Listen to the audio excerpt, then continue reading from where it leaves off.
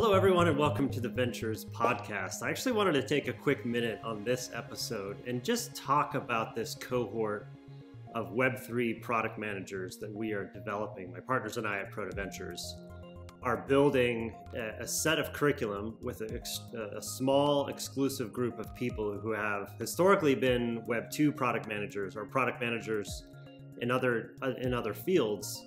And we're walking them through a set of training materials and peer-to-peer learning with regard to Web3. Now, as a quick reminder, Web3 is a debated term, and I think for good reason. It's essentially a bunch of people who are wanting to make a better internet, and it's an intersection between the metaverse, between blockchains, between what the new paradigm of decentralization brings with regard to ownership and governance.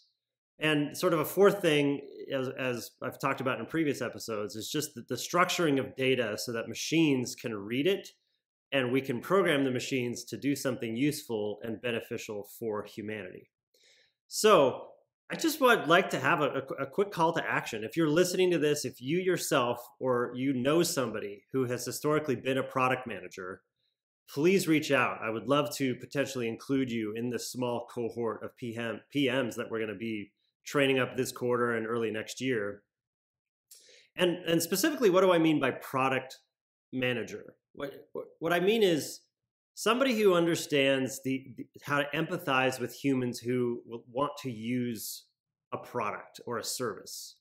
And at first glance, a lot of entrepreneurs think that they're good at that. But I've been in this game for a decade or two now, and I'm realizing that there is a special human being who's extraordinarily good at identifying a problem and a market and designing a product to actually solve that problem or actually produce something that takes advantage of the opportunity that's available.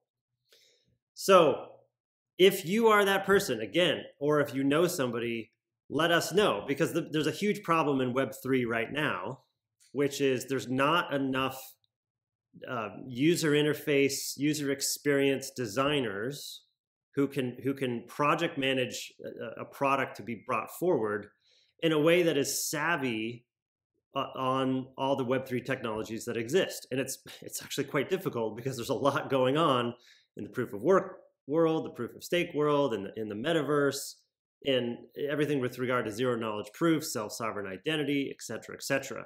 It's actually quite an interesting gambit to navigate, to understand what chain to build on, what kind of virtual machine, how smart contracts going to actually work, how are you going to deal with decentralized storage, how are you going to deal with identity. There's a lot to work through, and there's frankly just a lot of bad experiences and a lot of bad products out there. So navigating that is important.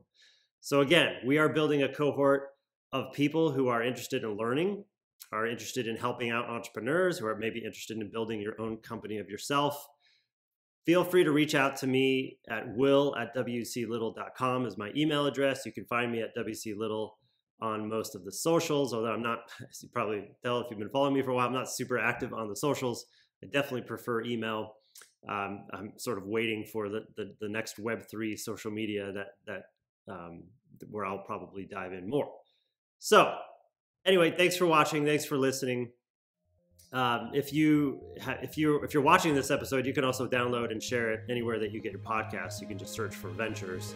And if you've been listening to this episode, you can also watch and get more information by visiting WCLittle.com. Thank you.